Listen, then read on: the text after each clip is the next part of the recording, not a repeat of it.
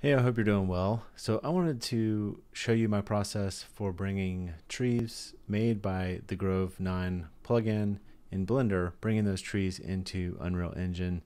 The trees that this software makes are amazing trees. They're highly detailed, really nice. They've got these little twig things that you can buy to make all different kinds of trees.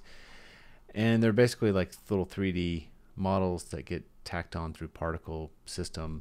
Right now there's a special going on till December 12th, 20% off, so you can go check that out. I'll have a link down below in this video description.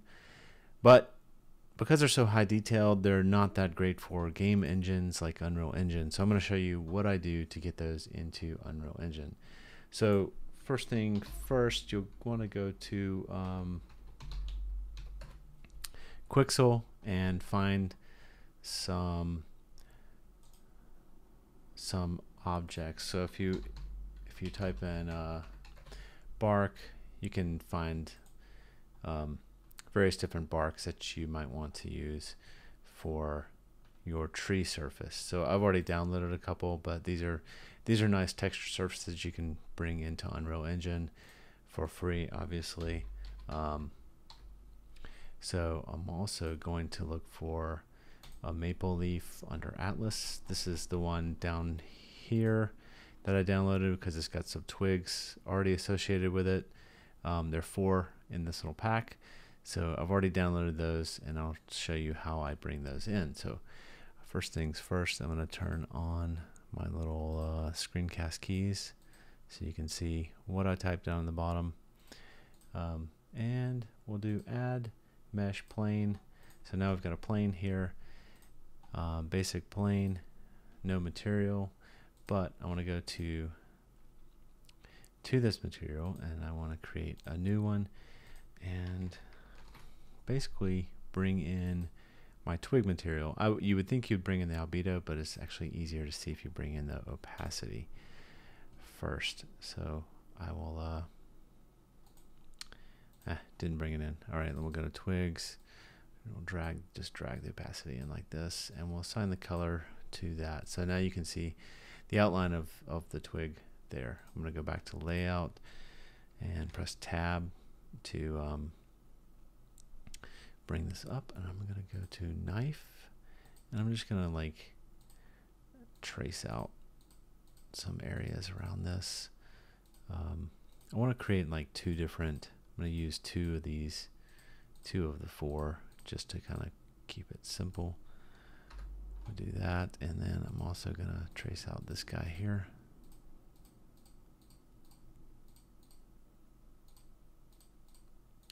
You can be more exact if you want.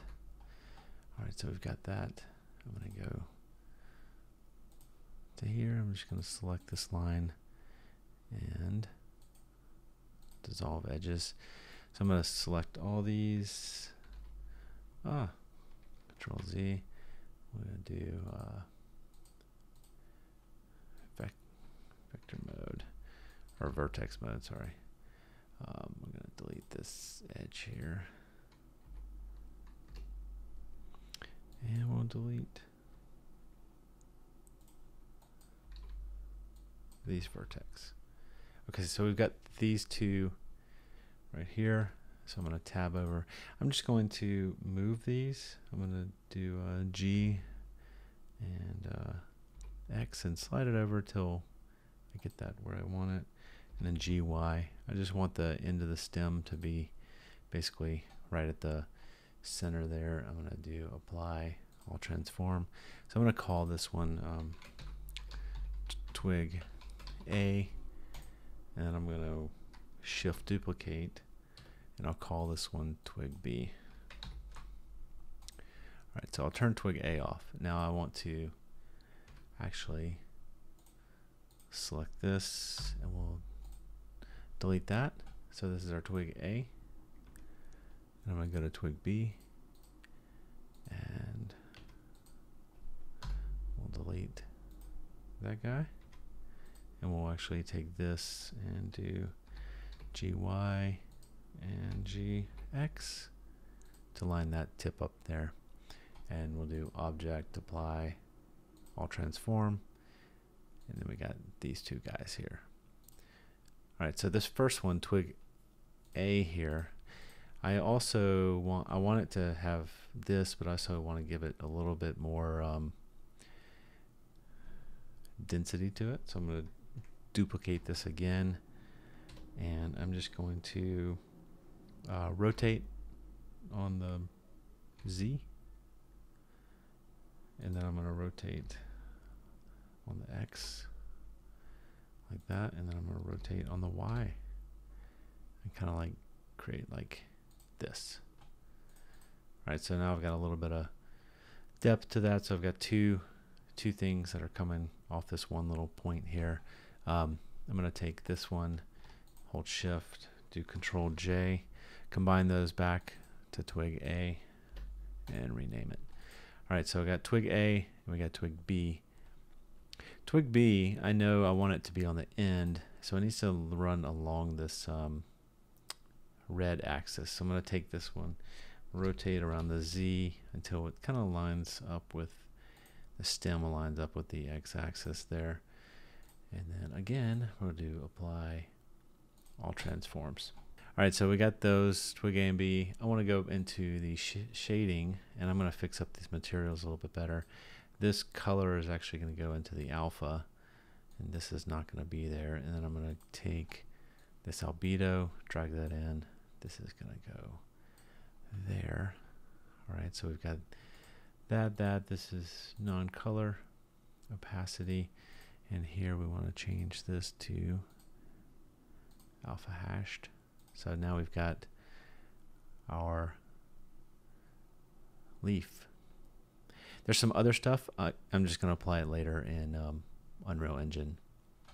All right, so if we go back to layout, you're going to see, because they're using both the same material, we've got all that set up for both twigs.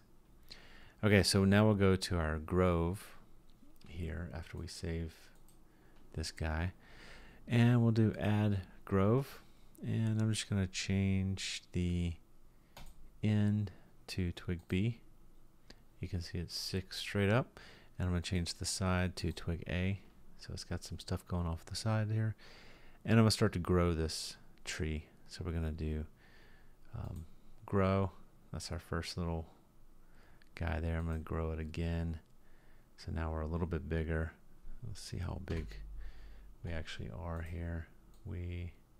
5 meters. So you can see our leaves are actually too big. So I'm going to take this plane here, and I'm just going to scale it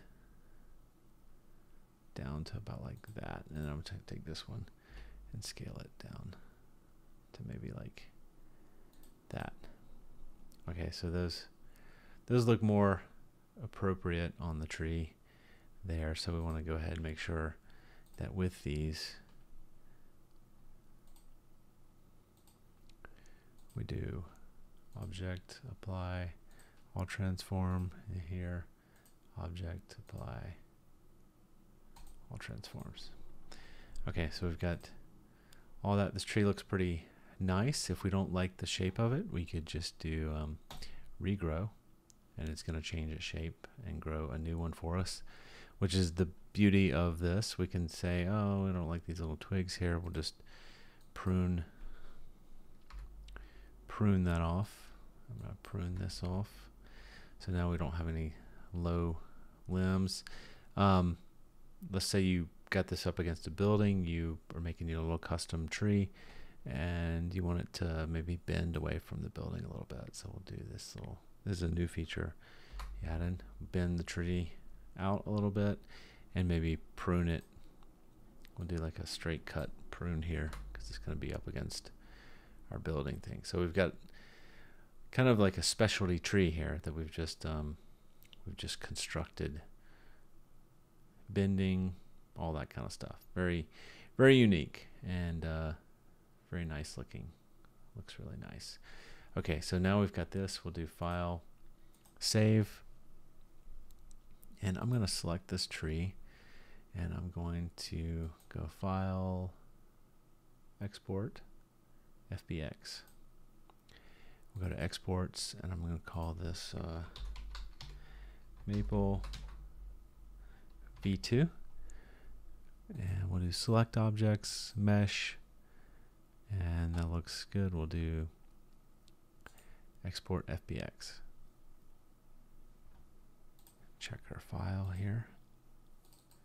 All right, so we're right there. We're at 2 megabytes, 2.2 megabytes. File save. Okay, so let's go into Unreal. All right, cool. Here we are. We're going to go to UE assets, and I'm going to create a new folder, and I'm going to call it Maple Tree 2. All right, so we've got this. This is our old maple tree here. We'll just turn around so we don't look at that one. And we'll do import and go to maple version 2. So we'll do open. In here, this is what we want to choose. We want to say, make sure we say combine meshes. That's going to combine the leaves with the branch stuff. And then we'll make sure we go down, create new materials. We want new materials. And we'll say import.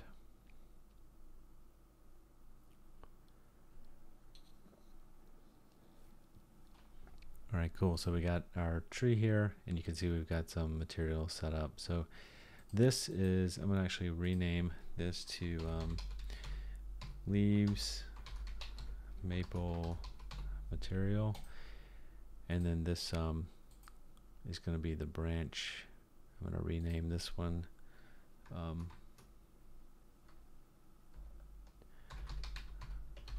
branch maple material.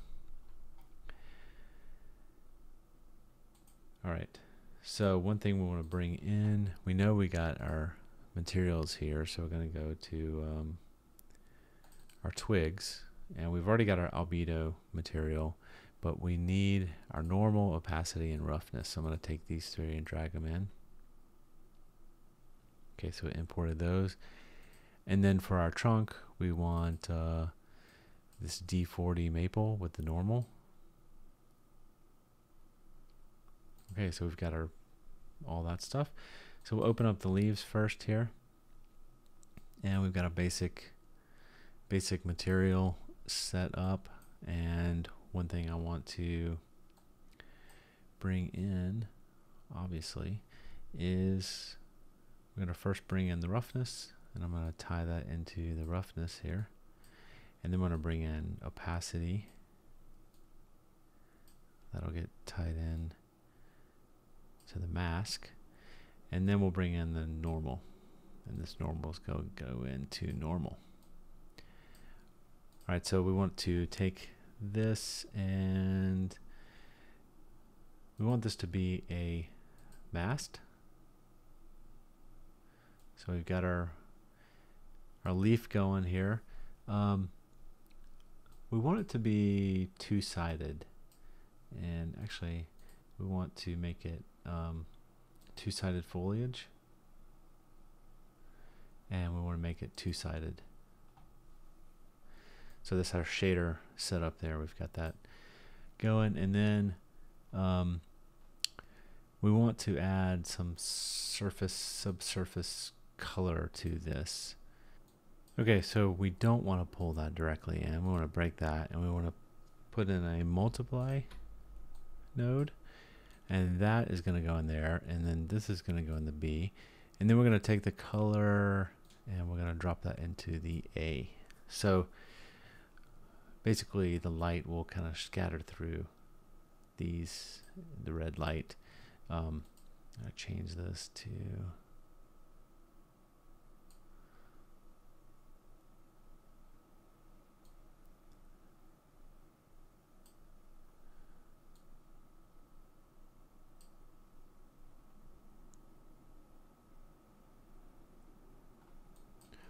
and we'll tweak this once we get this in. Okay, so we'll save this for now.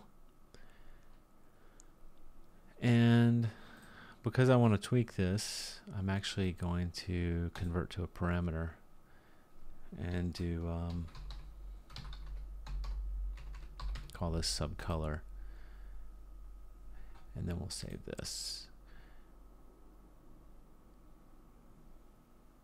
And then I will take this material and create a material instance out of that. And then let's go to the this thing, and this is all kinds of messed up. So I'm going to delete that and delete that, and we're going to take the bark, bring that in, connect that to the base color. We're going to bring the normal in and connect that to the normal there. So we've got that. We'll just make that simple like that. Done. All right, so one more thing that I want to do to this is add a little bit of movement to this. So I'm gonna add like a simple grass wind here, and I'm going to promote this to a parameter, the intensity, and promote that, and then I'm going to pull this off. Let's see, promote. That's my UV, but I'm going to break that link. I'm just going to steal it and tie that into there. And then this is going to go up to the world position offset. So now if I set the base to 0.3, the default 0.3. Okay, we get a little bit of movement there, so we're going to save that. All right, so now check this tree out. We got some movement, and we got leaves, and they look pretty good. And you can see it's our little custom tree that's been pruned the way we like it and bent the way we like it. All right, so we're gonna save that. But first, instead of having this material, I'm actually going to apply the instance to it. So that'll be that. Okay. So there's our maple tree, and let's do save all.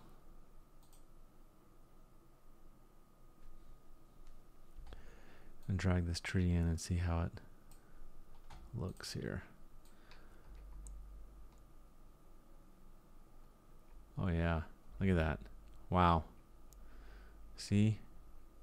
Isn't that beautiful? See how that light comes through those leaves? Look at that. Oh my god. Look at that right there. See that?